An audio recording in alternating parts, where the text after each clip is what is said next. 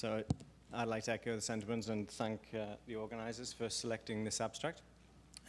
It's my great privilege to present the work of BC Cancer Agency in an exciting project, I hope you'll agree, in precision medicine or personalized oncogenomics. Just a little background about the BC Cancer Agency. The population of British Columbia is 4.5 million, but live in an area about twice the size of California. We're in quite a unique setting in that we can offer a provincial population-wide cancer control program, and this reaches from prevention, screening, diagnosis through treatment. The scope of the POG project, this personalized oncogenomics, is to bridge the gap really between genomics research and clinical practice at the center.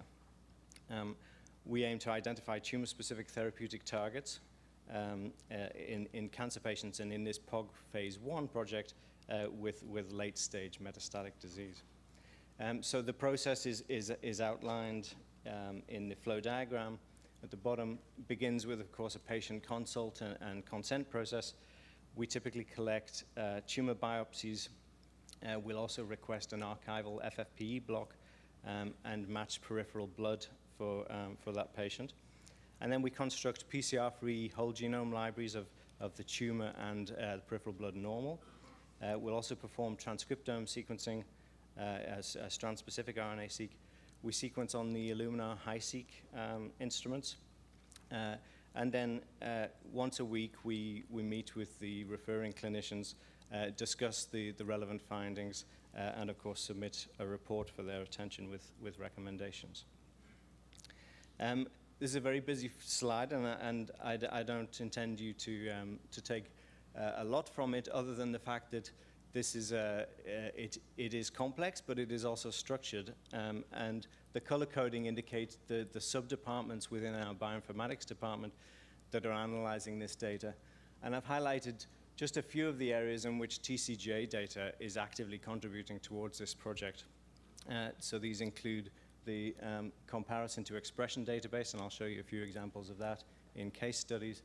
The variant calling algorithms, both from transcriptome and from the genome, to help filter our calls for somatic mutations.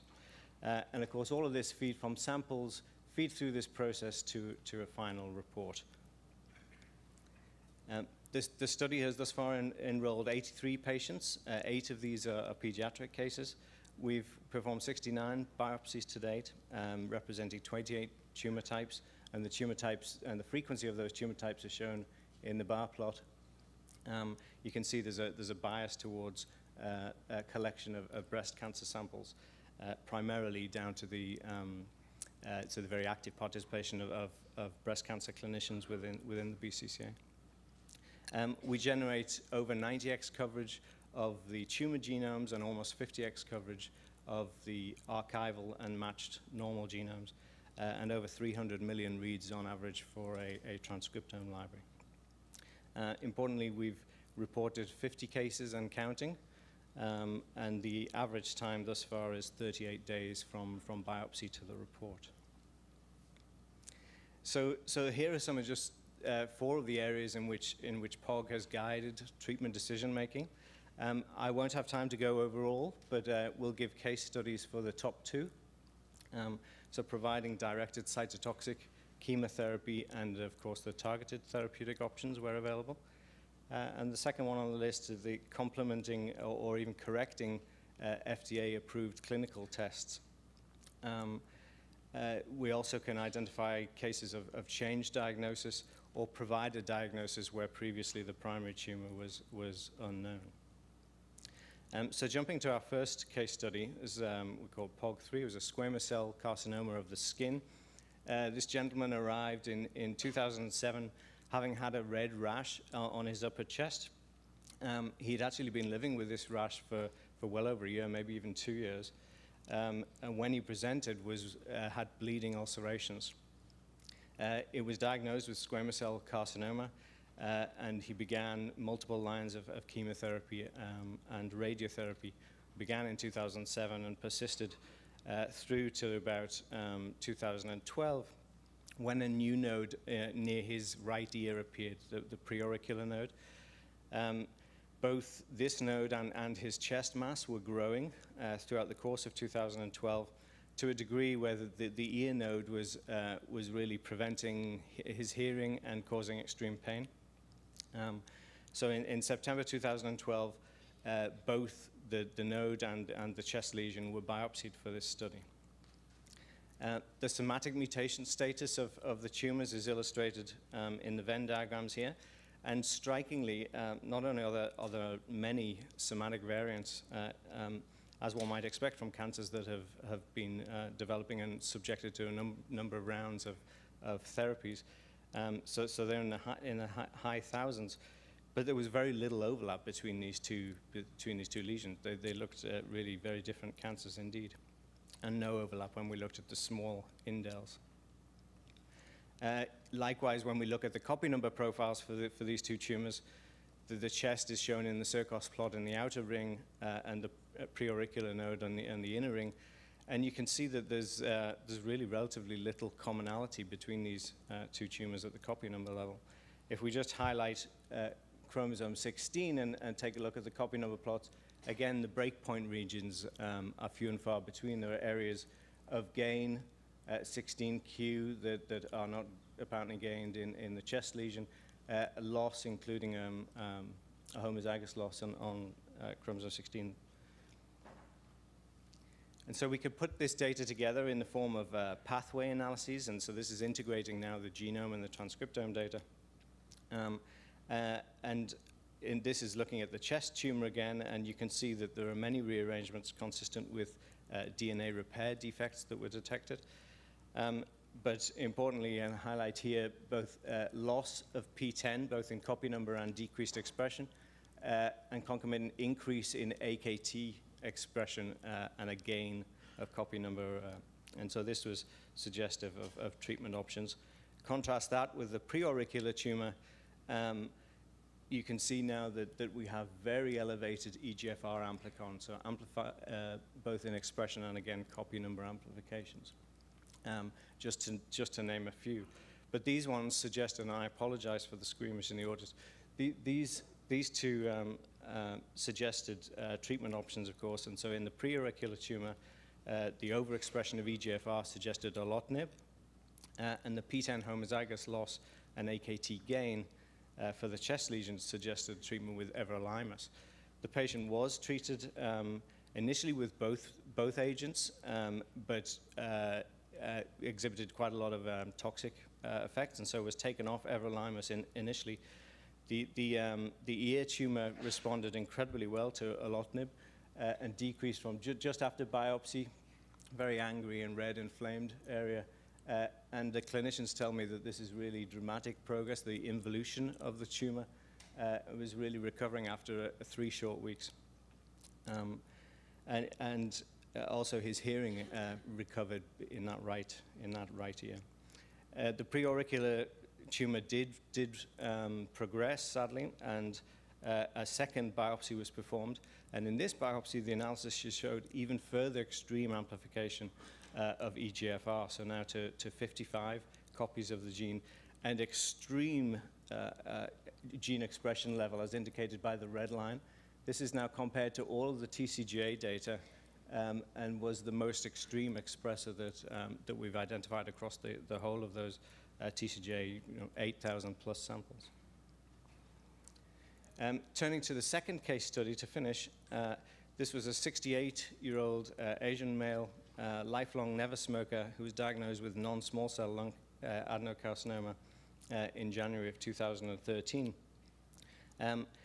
He had the approved clinical tests for EGFR and ALK through break-apart FISH probes, and these were negative in the clinic. Subsequently, had multiple lines of radiation and chemotherapeutic therapy between March and July of 2013, but continued to progress with the disease. And so in August, we took the same node out for biopsy. almost immediately, the data yelled the transcriptome fusion between EML4 exons 1 to 13 and ALK exons 20 to 29, a really pretty canonical fusion for non-small cell lung cancer patients. And yet I just told you that the clinical test had been negative with only 3% of the cells exhibiting break apart. Closer inspection of the sequence, both at the genomic level and the transcriptome level, revealed that not only did the inversion that gives rise to this gene fusion exist, but a much larger inversion of chromosome 2 and subsequent insertion into the chromosome 12 locus had prevented one of the Weiss's fish probes from binding adequately, and hence the negative result in the clinical assay. If we look at the expression level as a consequence of this oncogenic fusion, we see that, again, it's an extreme, this particular patient is an extreme expressor for ALK here on the right, 99th percentile of all expression compared to the TCGA lung adenocarcinoma dataset. And ROS1, which is a second target for crizotinib, again, was a high expressor in the 94th centile. And so this, of course, did suggest that crizotinib should be administered. Happily, the patient was just well enough to receive crizotinib within a day of the report being given to the clinician. And the tumor responded really dramatically. So within less than 3 months, the tumors that you can see highlighted with the red arrows had really begun to shrink away, and in fact were not visible for this lower lesion. So to summarize the overall POG results for this phase 1 study, phase 1 of this study, for each patient we've sequenced 3 or more genomes and a transcriptome. 83 consented patients now actually with advanced cancer have been enrolled, 74 biopsies attempted, some of them have failed, giving us 69 biopsy materials. And we have full data available for those 50 patients. And importantly, they've been clinically evaluated in 38 cases. And going back to the clinician, the referring clinicians, and asking, can they ascribe actionable or treatable information from this genomic and transcriptome data, they report that in 87% of those cases, there was action or treatment possible. And it was offered to 55% of those 33 cases. Of course, a number of patients, as in a late stage setting, had died during or shortly after the analysis. What's next for the personalized oncogenomics? Well, we've just had approval for 5,000 cases, and we intend to achieve these 5,000 cases within the next 5 years. This will take us from about 1 patient a week on average currently to greater than 1 patient per day in the coming years. We'll continue an emphasis on genome and transcriptome sequencing, but we will include a more elaborate oncopanel for rapid turnaround time and a first look at these tumors when they arrive. We will bring forward from late-stage disease to fresh diagnostic biopsies, and of course always aim to increase our speed and accuracy of the sequence analysis and the report generation. And importantly, we'll be verifying actionable results and continue to verify actionable results in a clinical lab prior to the treatment of the patient. And finally, it just leaves me to thank the large multidisciplinary team at the BC Cancer Agency, expertly led by, on the clinical side, Janessa Laskin, and on the research side, Marco Mara. So I'm very, very grateful to all the colleagues, and most in particular, the patients and their families and the BC Cancer Foundation for funding this project. I have had to race through this a little, and so I'll be happy to see you at poster number 10 if you have specific questions we can't address in the time left here, but thank you for your attention.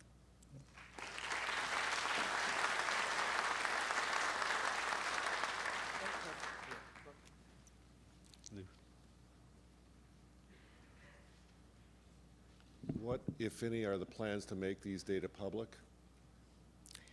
So we obviously we need to be very careful about the confidentiality of these individuals, and we will. We certainly need to discuss this more in depth. There's no immediate plans to release this data. It just is a lost opportunity, and we should try to figure out all this wonderful sequencing helping patients. We need to then use it to help all the patients and learn more. Absolutely. So of course, there are publications. There's one publication in press currently. But I mean, it's the mining. Yes, sure. Yeah. Yeah.